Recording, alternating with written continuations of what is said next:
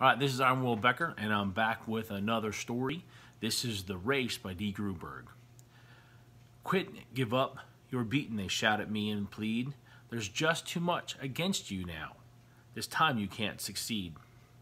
And as I start to hang my head in front of failure's face, my downward fall is broken by the memory of a race.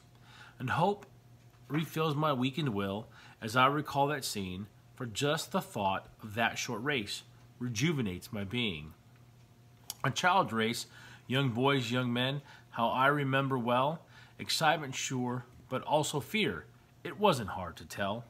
They all lined up, so full of hope, each thought the race to win, the race, or tie for first, if not that, at least take second place. And fathers watched from off the sides and cheering for his son, and each boy hoped to show his dad that he would be the one. The whistle blew, and off they went, young hearts and hopes afire. To win, to be the hero there, was each young boy's desire. And one boy in particular, whose dad was in the crowd, was running near the lead and thought, my dad will be so proud. But as he speeded down the field, across a shallow dip, the little boy who thought to win lost his step and slipped. Trying hard to catch himself, his hands flew out to brace. Amid the laughter of the crowd, he fell flat on his face. So down he fell, and with him hope, he couldn't win it now. Embarrassed, sad, he only wished to disappear somehow. But as he fell, his dad stood up and showed his anxious face, which to the boy so clearly said, get up and win the race. He quickly rose, no damage done, behind a bit, that's all, and ran with all his mind and might to make up for his fall. So anxious to restore himself, to catch up and to win, his mind went faster than his legs, and he fell and slipped again. He wished that he had quit before, with only one disgrace. I'm hopeless as a runner now, I shouldn't try to race.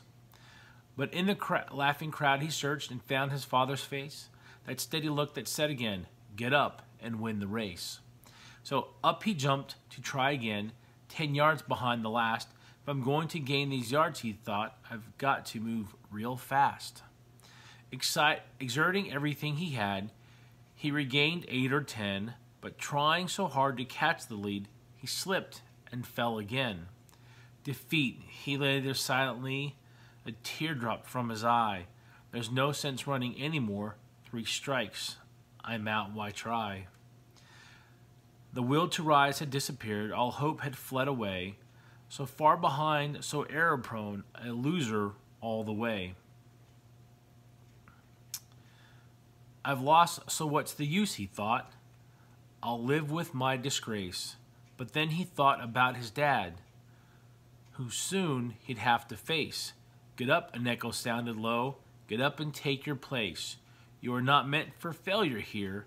Get up and win the race. With borrowed will, get up, it said. You haven't lost at all. For winning is no more than this, to rise each time you fall. So up he rose to run once more, and with a new commit, he resolved that win or lose, at least he wouldn't quit. So far behind the others now, the most he'd ever been, still he gave it all he had, and ran as though to win. 3 times he'd fallen stumbling, 3 times he rose again, too far behind to hope to win. He still ran to the end. They cheered the winning runner as he crossed the line first place. Head high and proud and happy, no falling, no disgrace. But when the fallen youngster crossed the line last place, the crowd gave him the greater cheer for finishing the race.